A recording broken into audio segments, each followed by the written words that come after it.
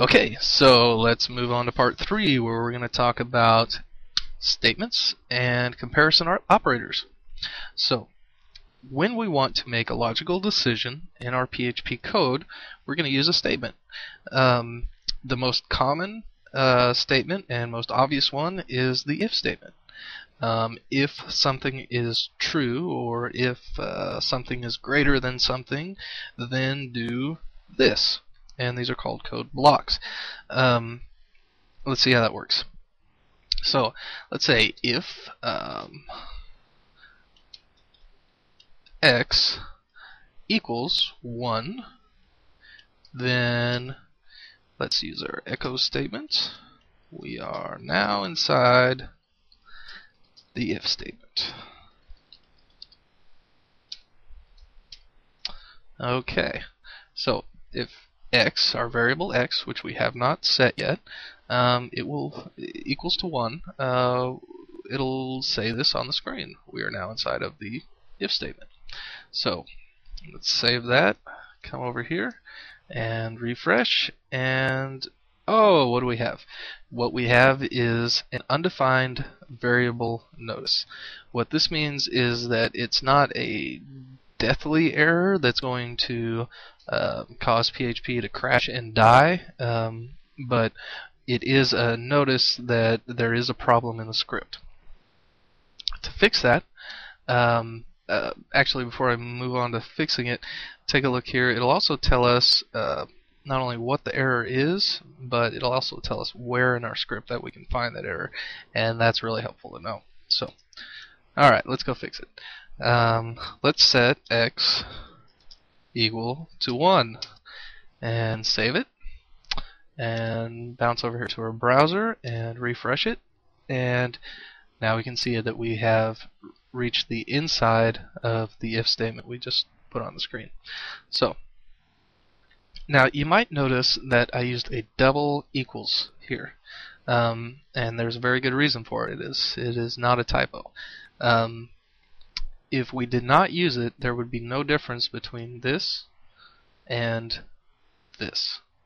In other words, if we said x equals 1, then we might as well not write our if statement at all, because every time it comes through and executes this, it will set x equal to 1. And so we want a comparison operator there, which we do by the double equal sign. Okay, so that's a basic logical statement. We can also add some extra parts to this statement. Let's say else, open our brackets up, echo, we are, it's capitalized, we are now in our else statement.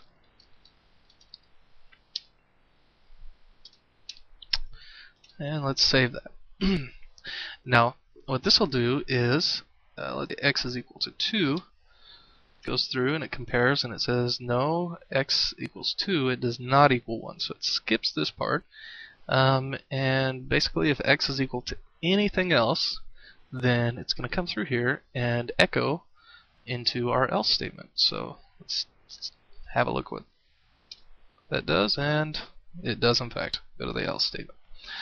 Okay, and then there is yet another thing we can add in here. I'm just going to copy this whole section and paste it and paste it again. Now we don't actually want two else statements. That would cause an error. So we're going to make that into an else if statement. Now let's say if x is equal to 2, we're going to say we are now in our else if statement. Now let's go ahead and make that bold, so we can see a difference.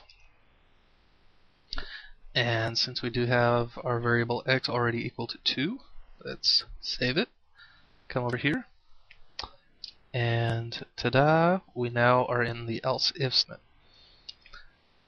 So we can output different things depending on what x equals. Right now, that doesn't do very much because we're specifically telling x what it's equal to in the beginning of the script. But if, say, x was information coming from a database or from user input or anything else, then we could show completely different things depending on what x is equal to. Now, there are more comparison operators than just the double equal sign. You can say if x is greater than 1. You can say if x is less than 2 is another one. You can say if x is greater than or equal to 1. Basically, just kind of like algebra. You can say if it's less than or equal to. Also works. So if it's a number, you can do. You can also do this, not equal to. Actually, that would go right here. And what this is reverse. We can say if x, what this actually means here is if x is not equal to 2. So if it's anything else, it'll be that. And you can use that with your greater than or less than. You can say if not x is greater than 2, then do this section in here. And it should all work. And we're still inside the if statement.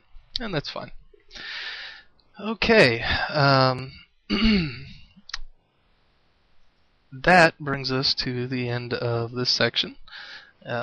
You can now use if statements, and you now have variables at your disposal, and that alone actually allows for quite a few different things. In the next section, we will cover functions, and that will greatly improve your abilities in PHP. Functions are kind of the meat and potatoes of what you're going to be using.